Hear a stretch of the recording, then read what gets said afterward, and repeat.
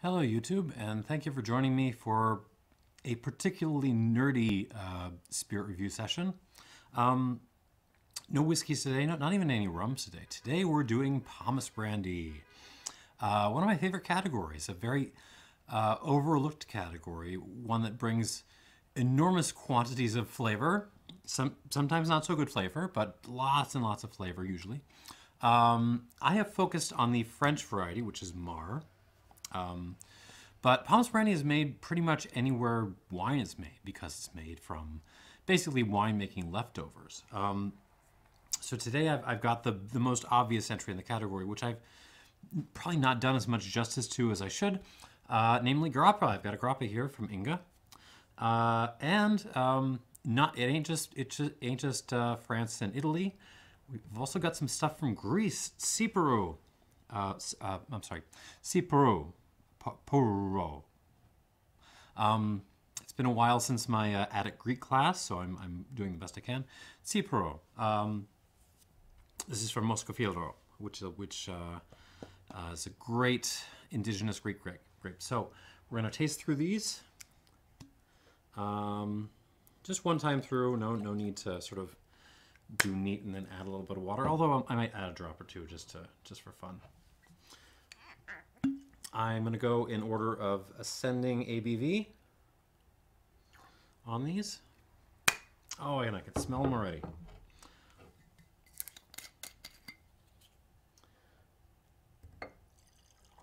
These just make me happy because they're so characterful and they don't really get that expensive.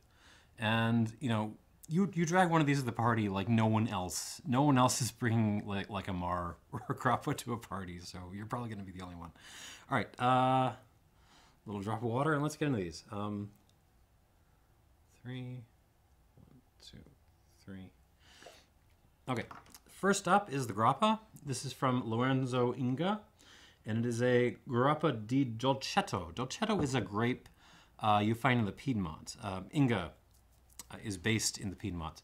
Can I get wine nerdy for a second? I mean, why not, right? Dolcetto is one of those great sort of under the radar grapes you should be paying more attention to. Especially like if okay, maybe you have a wine cellar and you've been aging away your cabs and Nebbiolos and Barolos for quite a long time, and they're now softened up and ready to drink. Or maybe, you know, some nights you're just running out to a restaurant, you ain't got time to, you know, shop around. You're just gotta, or you're ordering off a wine menu, or you just gotta grab something from the store as quickly as you can. Dolcetto is a great one to run with because it works with a whole variety of foods. It tends to be earlier drinking, unlike cabs, Nebbiolos, a lot of Sangioveses. You can pretty reliably imagine that a Dolcetto that's a year or two old is kind of pretty much ready to go because they're big grapes. They don't have a lot of tannin to them, and they also work really well with food. They have like this lovely acidity on the back end, and they work with a variety of foods, and they're not expensive. These are the ones you drink while you wait for your Barolos and stuff to come around. So terrific grape. If you're not drinking Dolcetto, you're totally missing out. This is, there's a lot number on this somewhere, yeah. L17310D10:08. So I'm imagining this is a 2017 because of that D17 part, but I really don't know. In any case, it's certainly, you know, not super recent. I bought this on a closeout shelf. It was a little bit discounted, which was part of the appeal, but I also just wanted to try a Pomace brandy from Dolcetto because I like Dolcetto. Bottled at 40%, unfortunately, and I just know that's going to knock a few points off. All right, here we go. On the nose, ooh, musky. It's very fruity, but it's a very musky fruitiness. Kind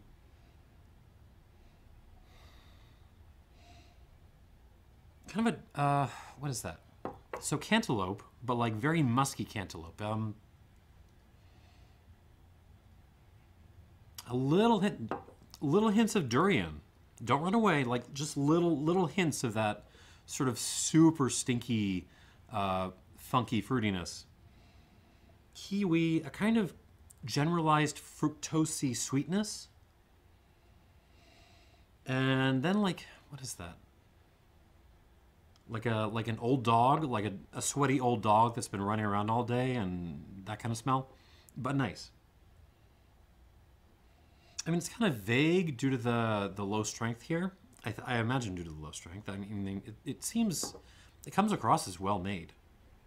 And again, double distilled. I imagine in pot stills. Oh, I should correct something that I said in an earlier video. That's in one of the earlier videos on something, I mentioned that I thought all grappa was pretty much steam distilled. That is wrong. Legally, it has to be distilled in a solid state, meaning you can't make a wash out of it. So you're working basically just with these bricks of, solid pomace that have sort of fermented. But technically speaking, steam distillation is not the only way to distill this stuff. You can use some kind of double boiler setup. There's a couple of different ways, but what doesn't work is pumping a wash into a pot still or a simple normal column still as you normally would, because you're basically going to, it's illegal, and if you just put the bricks of pomace in there, you're going to burn your pomace, and that will not taste nice. Some grape stems, a little like, this is an odd one, but like milk tea, like really fruity milk tea. You know, this is the if you go to one of the milk tea places in Chinatown, and you see people ordering these like freaky colored fruity milk teas. That's kind of what this smells like. A little fruit cake in there too, like grandma's fruit cake. Not bad, but I mean, you already knew I was going to say this would be way better at like 45%. Way better, I can tell you that right now. On the palate, here we go.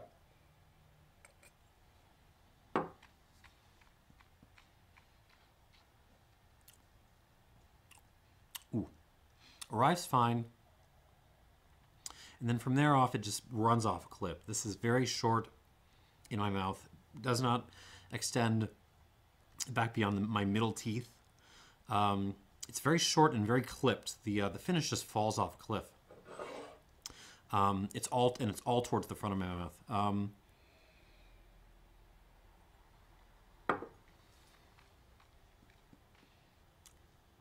What's there is nice. You've got this sort of, again, kind of generalized fructose, fruit syrup kind of note, almost like a grape cola thing, like grape Faygo, except nice.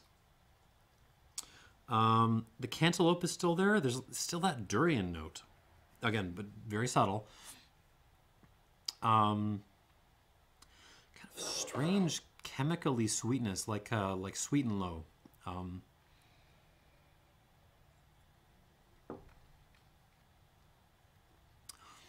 Like kind of like a tropical fruit ice cream, like a kiwi mango ice cream.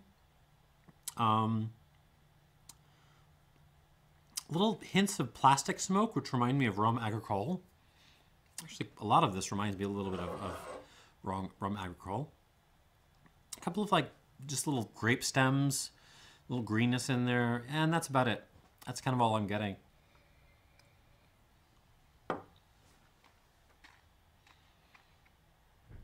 Well made, pleasant, very nice, but this needs way better presentation. It just does. 40% is not cutting this. It is not doing this justice. I would give this 79 out of 100. 79. And I know this would leap up at least 3 points if it were bottled at 45% or so. But 79 for right now, and worth a try. I mean, if you can find it at a reasonable price. Would go very pleasantly with espresso. All right, moving on.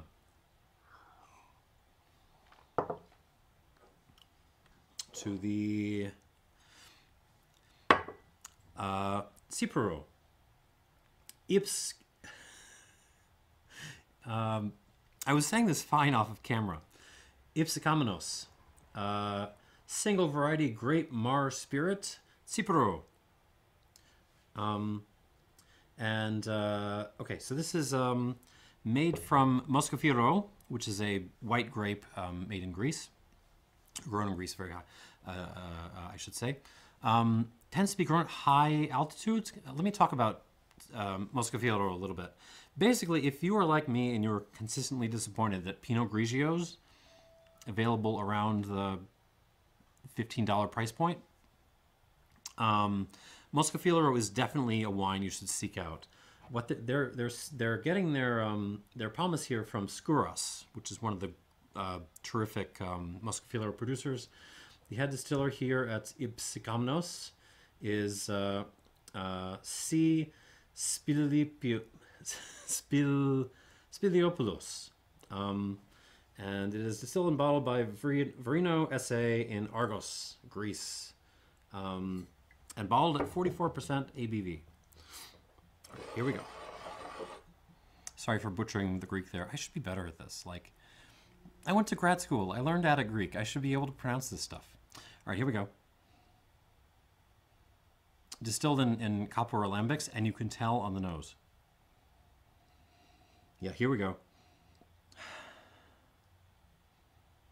I mean, okay, if you know what Moscofilero smells like, this really smells like Moscofilero concentrate. That isn't going to help any of you who haven't had this stuff, but I just want to note that up front.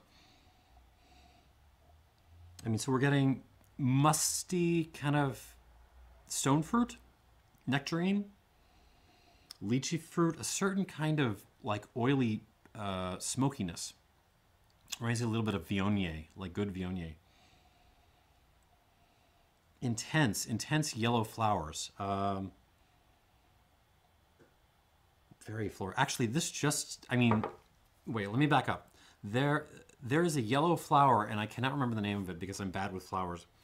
There's a yellow flower that smells exactly like this.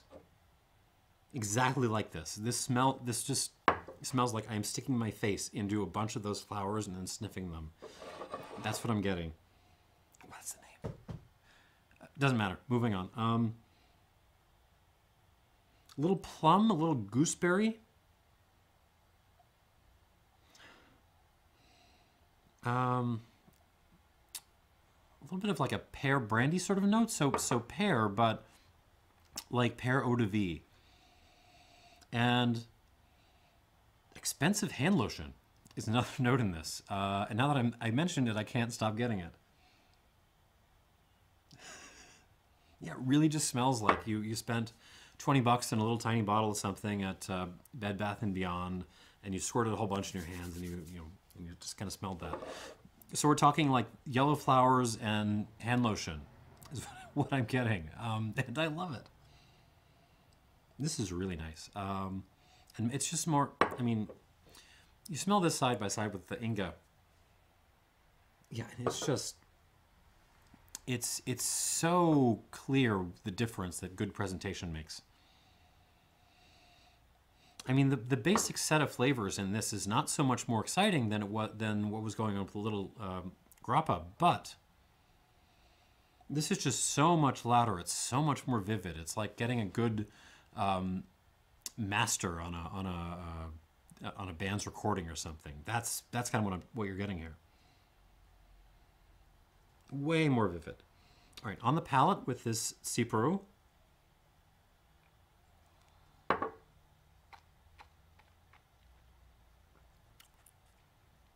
Oh.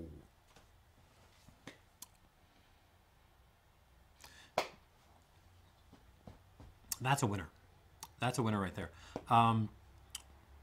Much more commanding in the mouth. Way more round. Goes far back in my mouth, further back in my mouth. And the finish just lingers and lingers and lingers with this kind of nice, kind of oily smokiness that I was getting on the nose.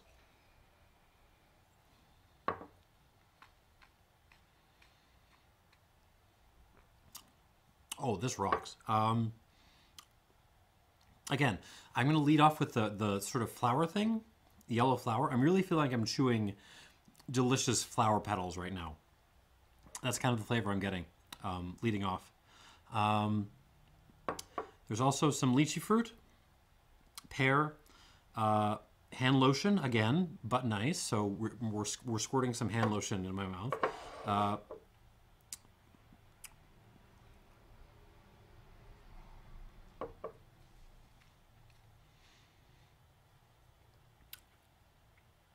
Rooibos tea. Some like peach, but it's more like peach skin. Like you just kind of shaved off the skin and started chewing on that.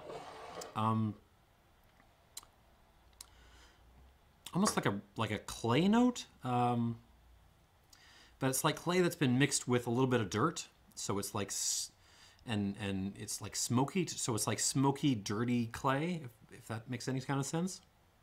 Very minerally. Very serious. Some white pepper too, especially on the finish. The white pepper starts to come out.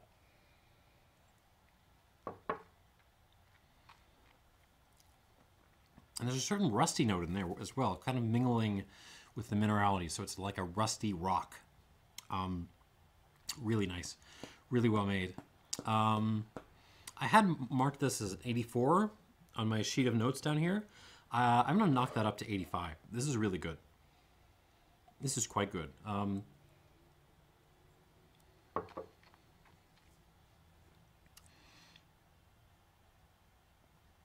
It's not as loud as a lot of other Pomace brandies that I've had.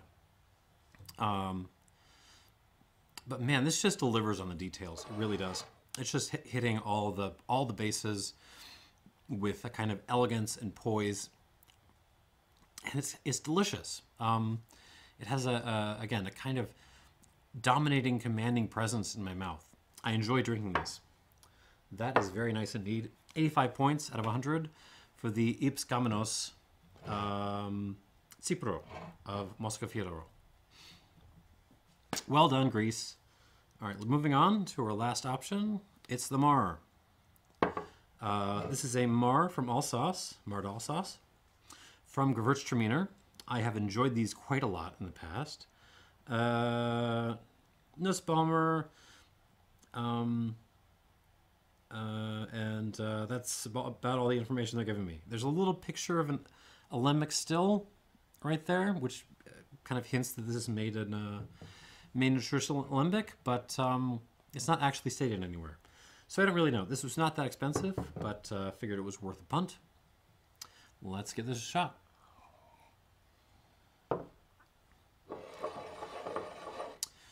Both of these are probably bottled circa 2019 or so. I don't really know. There's no lot or anything on there, but I'm guessing, you know, probably 2-3 years ago they went into bottle. All right, on the nose.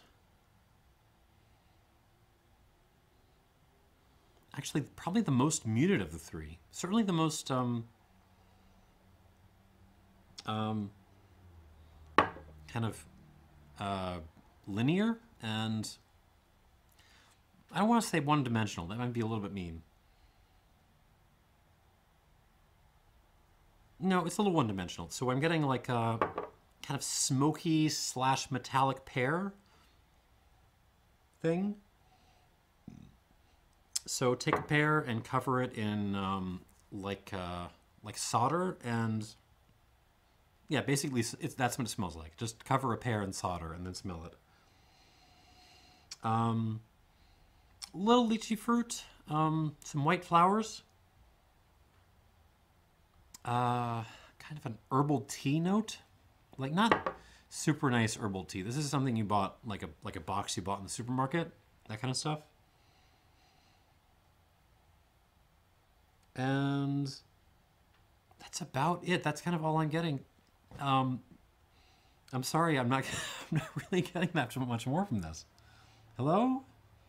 Anyone home? I mean, the metallic pear and the lychee fruit, they're home, but that's kind of about it. Oh, bottled at 45%, which is nice. I honestly wish I could have the Inga with this proof. I think that would be a superior kind of spirit, but I'm not giving this a chance on the palate, so let's see what happens there. On the palate with this Nusbaumer.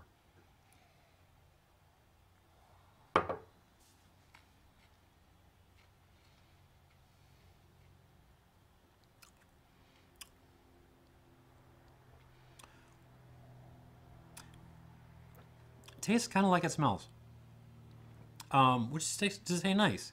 A little bit linear. Again, one-dimensional. But where this is winning out for me over the grappa, even though I think the grappa has a broader flavor profile, is this is just feels better in the mouth. This has lots and lots more texture, and it's just a little bit more vivid, even though there's less things going on. So we're talking lychee fruit is leading this time. Lots of lychee fruit on the arrival.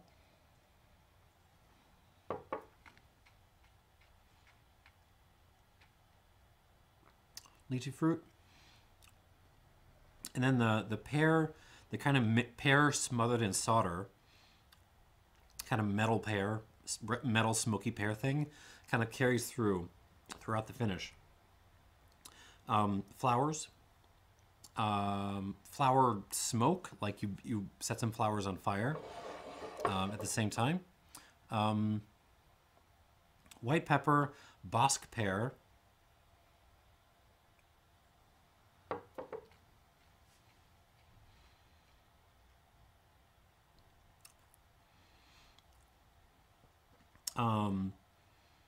And a little bit of that herbal tea thing. Not really brewed. It's more like you ripped open one of the tea bags and kind of stuffed the stuff in your mouth. And again, what's making this kind of work for me is that it feels good in my mouth. It's still got not as nice as the Tsipouro, not by a long shot, but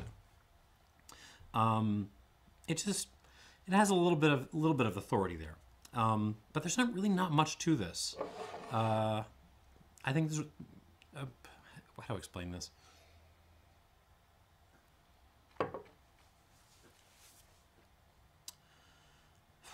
still going to give it a better score than the grappa. I would give this 81 points out of 100. This is kind of like the Jurassic Park 3 of Pomace brandies. Not Jurassic World. We're talking Jurassic Park 3. Not a bad movie. It's exciting. It's pretty much a long chase scene, movie length chase scene. Alan Grant comes back. They do some fun stuff with the velociraptors. The only problem with it is you don't remember it, right? You remember Jurassic World because that was an insult to your intelligence, but you do not remember Jurassic Park 3. That's kind of the problem with this.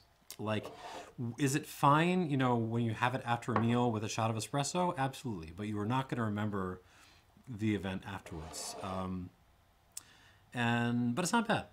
This is okay. It sucks, but it's okay. All right, so what do we got here? The winner by miles is the Tsipouro, followed by the Nusbaumer, followed by the little Inga, which I think is just handicapped here. 85 points for the Tsipouro. Nusbaumer gets an 81.